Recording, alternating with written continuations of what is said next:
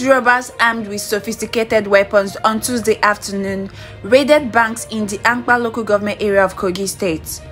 The robbers, said to be large in the numbers, stormed the community and operated for close to an hour unchallenged. In Ankpa local government area of Kogi State today, armed robbers stormed the banks and operated for close to an hour unchallenged.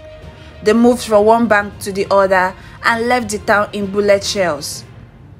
Police and other security operators in Ankpa town ran away for their own lives, a source in the community told SaharaReporters.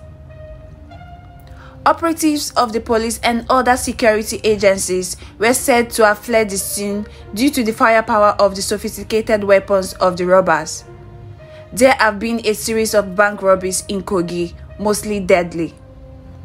In December 2021, some armed killed 4 civilians, a police officer, a bank security guard during an operation that lasted about an hour, leaving residents to scamper to safety.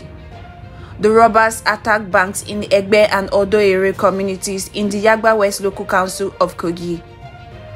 Also in June 2020, at least 8 police officers were killed while others were injured when robbers attacked a bank in Isanlu town in the Yagba East local government area of the state. According to reports, the robbers, who were said to be armed with AK-47s and dynamite, were more than 20 in number. This is Justina reporting for Donke's News Lab. Thanks for watching. Please don't forget to like, share, subscribe and on your notification to get more updates.